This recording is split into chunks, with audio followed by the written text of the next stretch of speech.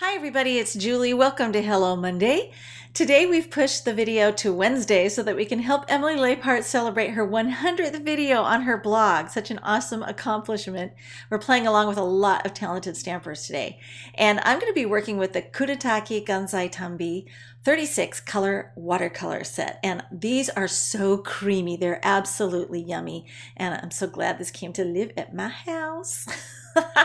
So I'm loading up just a regular watercolor brush with some water and then going ahead and mixing up the color there right directly on the watercolor pan. And then I'm just going to start spreading it onto a pre-made A5 or A2 card that I made from some marshmallow basil 110 pound weight cardstock. But you could also use the smooth Bristol that I love so much. And I'm just adding a little bit darker shade there to kind of give some more variegation of color, but it's a really pretty jade green. And I was too impatient to let it air dry, so I grabbed the heat gun and just started to heat set it. And then I wanted some splatter, so I'm going to protect the back side of the card there and then bring that palette right back in there and grab some black. And I added less water to the brush this time because I wanted a really deep saturated black. And then this is the point at which I realized I had to stop because I was going to get too heavy-handed, so I had to stop right there and then go ahead and heat set it one more time. And then because I was too impatient to, let it dry and put it between a book, I just went and sandwiched it between some clean paper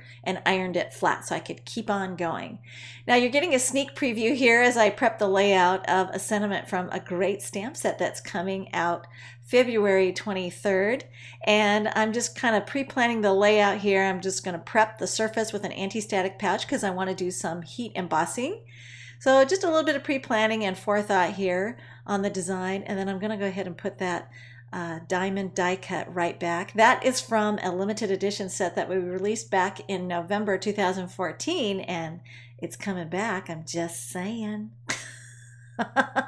And I'm going to put that into place so I know exactly where I want to stamp that sentiment. I'm going to ink up with some VersaFine because I want to clear emboss that. So we'll get that stamped into place. And look, I have to kind of really concentrate when I'm doing this. I don't mess up my layout.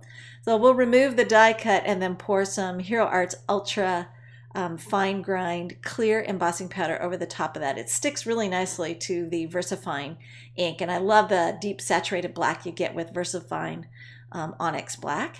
And then I'm going to take that die cut and go ahead and tap it against a Versamark pad to get it coated with some sticky ink, and then apply more of that ultra fine clear embossing powder. And this is going to give it a really nice high gloss effect. Almost looks like those really cool enamel stickers that you often see that have that really cool shiny effect. And then in hindsight, I probably should have attached it to the Post-it note first, but this was to keep my fingers from getting burned because I can't really hold that whole die cut there with my tweezers. So I'm just going to put it there temporarily onto the Post-it note, heat it up, and then it's ready to mount onto my card front. And to make this a little bit easier, I just took some multi-matte medium and spread that onto a Post-it note temporarily, the same one that I used to hold it while I was heat embossing it. And then I'm just going to use a pin. I've seen Debbie Hughes do this, and I'm like, oh, so clever. And just put some dots of that glue right there onto the back of my die cut. And that micro pour tape was so I could hang on to it and then lay it down onto my card front without smearing any of the glue. And then I like to take some wax paper and go over the top and burnish it down. And that way, if any of the glue squidges out, like Debbie likes to say, I just think that is such a fun word. I'm totally stealing that from Debbie Hughes. And then remove the tape, and there you go. It's planted firmly on there. And then just for one final embellishment, I'm just going to add some blobs of Stickles Gold Glitter Glue. I love the way this looks. It's a great way to embellish a card.